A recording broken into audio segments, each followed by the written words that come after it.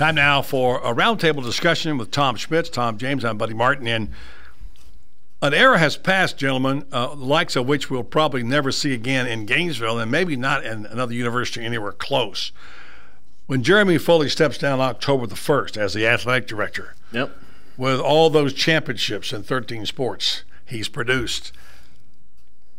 27 in 13 sports. That's correct. 27 in 25 years. Right. And what's going to happen? I mean, that will never be equaled again. That will never happen Hard to believe. And now he's the last of the big four. If you look up the numbers that Steve Spurrier helped produce starting in 1990, and by the way, Jeremy became AD 2 years later, so he didn't really hire Spurrier. And then you add in Spurrier's comments, and then you go to Billy Donovan and Urban Meyer and the reign they had of 4 national championships in a period of 3 years, 2 in football and 2 in basketball. And you add it all together, those guys plus Foley, I mean, you talk about a big four.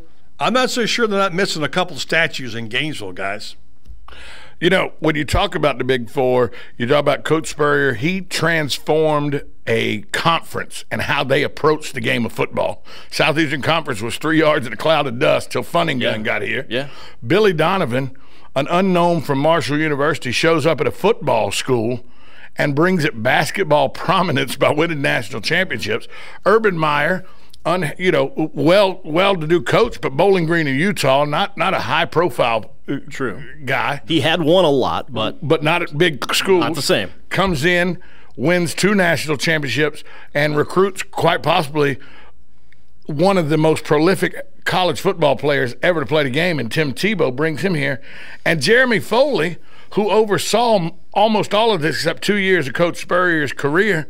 And not only that, but he oversaw bringing softball to prominence when it was a West Coast sport. Now they're the best team in the country year after year in softball. Baseball to prominence, swimming, track and field.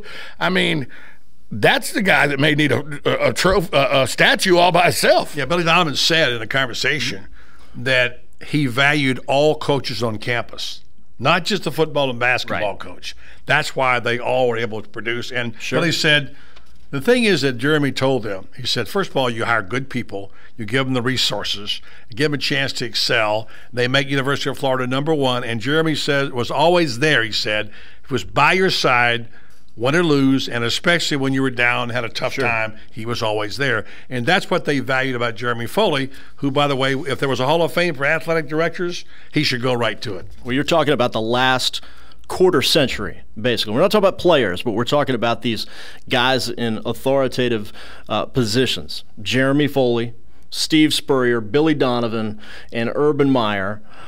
You know, among those guys, we talked about Foley being in charge of the 27 national championships, but Steve Spurrier brought the first ever national championship to the University of Florida. Donovan, the first ever basketball national championship. I just wonder, will we view the next 25 years as fondly as we do these previous 25 years when the 2040s roll around? I mean, we are talking about the golden era of Gator athletics, the last 25 or so years. Golden era is a bad term because that's the name for the period of time they didn't win any games. They went winless. So we have to use golden age, Tom. The golden age. Yeah. Okay. But I agree with you.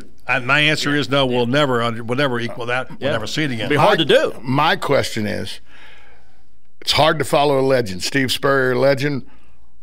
Urban Meyer was legendary with the way he won here. Billy Donovan, a legend.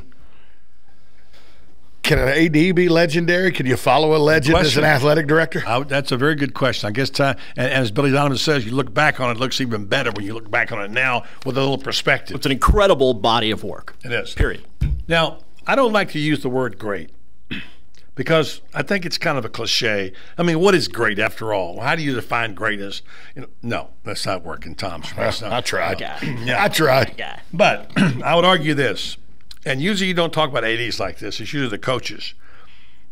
But I would dare to say that Jeremy Foley helped put the word great in the mantra, it's great to be a Florida Gator.